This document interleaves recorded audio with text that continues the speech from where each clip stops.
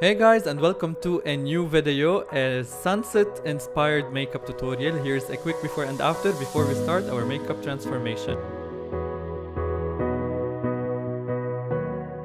We always start with the Instant Light Spray Makeup Base to make sure that we hydrate the skin and give her the extra glow. And with my fingertips, I make sure that I spread the product all over her skin.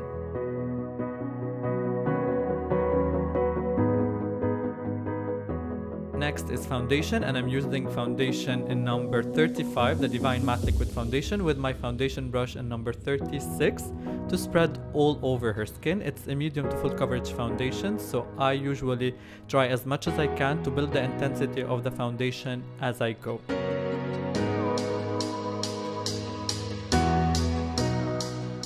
After that, I'm gonna start with the highlight, and I'm using the concealer in number 1 with my concealer brush, which is in number 18, to highlight under her eyes, the forehead as well,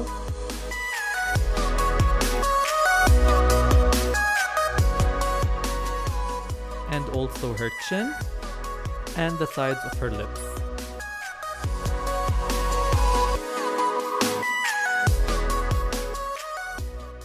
Now it's time to contour, and I'm using the Divine Matte Liquid Foundation in number 50 to add into the areas that I want to add more shadow to, like the forehead, the nose, her cheekbones,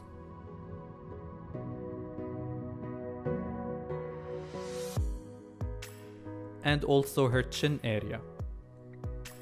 After drawing the outline of my contour and highlight, it's now time to blend everything together. And I usually start blending with the highlighted areas, and after that I'm gonna use my foundation brush to puff out all the harsh lines of my contour and highlight. I make sure while blending to always keep the intensity of my colors very visible, but only remove any harsh lines from the face. And with my dry blending sponge, I always go back to tap onto the skin so that I make sure I press the pigment onto her skin and remove any extra product on her face. Now it's time to blend the nose. And after blending, it's time to set everything with my Filter Effect Loose Powder in number 0.2 with my powder puff. And I make sure that I tap all over her skin to set all the product perfectly. And I remove any excess from the powder with a clean powder brush in number 25.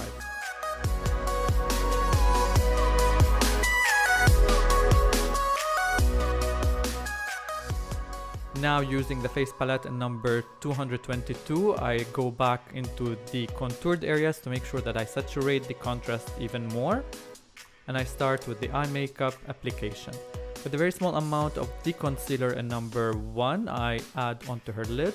I then use from the Anastasia Lip Artist palette a burgundy color to start layering it on her eyelid.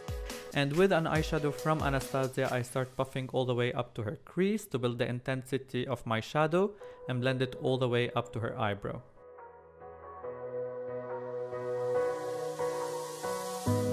I'm going to add a darker shade of brown onto the outer corner of her eye, and with a shimmery golden color from Anastasia, I'm going to apply it on the mobile part of her eye up towards the crease. And for the inner corner of her eye, I'm going to use a vibrant yellow color just to pop up the color of her eye even more.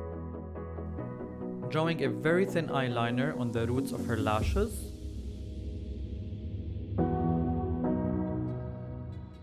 And I blend it out towards the outer corner of her eye. I'm going to repeat the same thing on the lower lash line, starting with the orangey color from Anastasia, and I puff it out so that I make sure I don't have any harsh lines, making sure that I connect the upper and the lower lid together.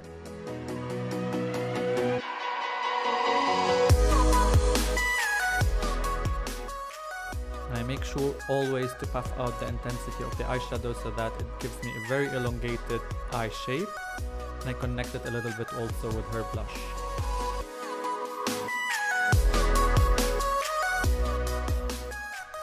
As for her eyebrows, I'm going to brush the eyebrows with the eyebrow gel mascara from Anastasia in Caramel to keep them extremely natural and light. And I'm going to pencil them in a very soft way.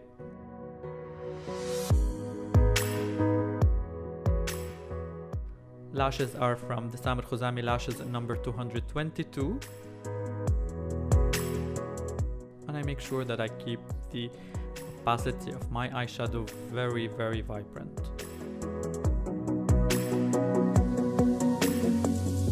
I'm going to apply mascara to combine the fake and the real lashes together.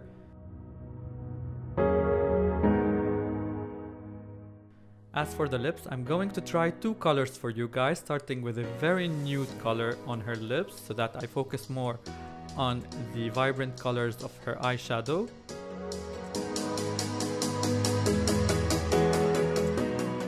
I'm using the highlighter from the face palette in medium to give her more glow onto her cheekbones. Retouching a little bit with the face palette just to give her the extra glow. And basically the look is done.